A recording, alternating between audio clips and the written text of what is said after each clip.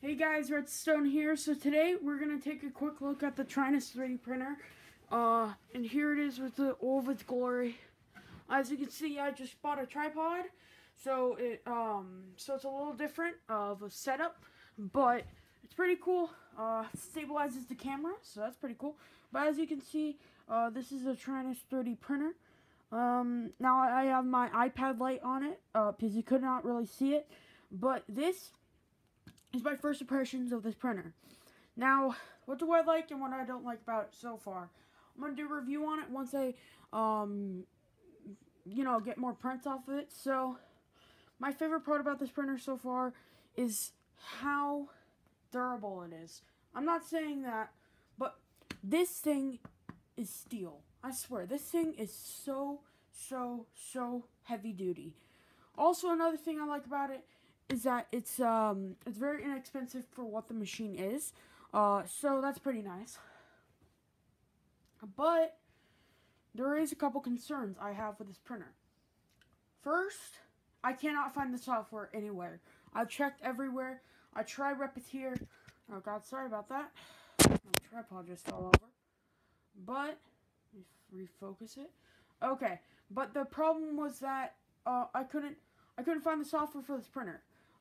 And I still cannot find it. So if you guys can please leave it in the link in the comment section, that would really help me, and it would help the review get out faster, because I've not been able to print anything besides the sample print on there. So it prints very well. I would say it probably prints in the ballpark of I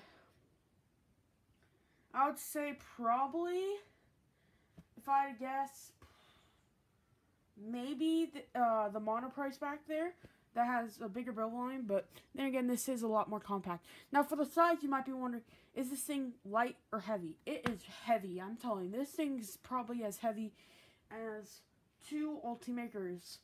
That's how heavy it is. Very heavy. But that's also a good thing.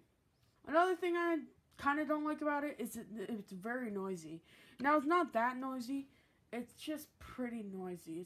It's like, it's not like noisy. It's just like, kind of like noisy, if you know what I'm saying. I probably just got spoiled from the Ultimaker 2 Go being super quiet. But, yeah. Now, you receive the package by a kit, and basically what happens is, just refocus right there. You get 4 of these identical pillars. I put it apart, in about an hour, which is a very good timing. So, yeah. So an hour to assemble it, and it works fantastic. Some of the instructions were a little confusing about where the board's supposed to go and stuff, but besides that, it was a really good, easy build. So yeah, if you're interested in buying one of these, I'm going to do a review in about a week.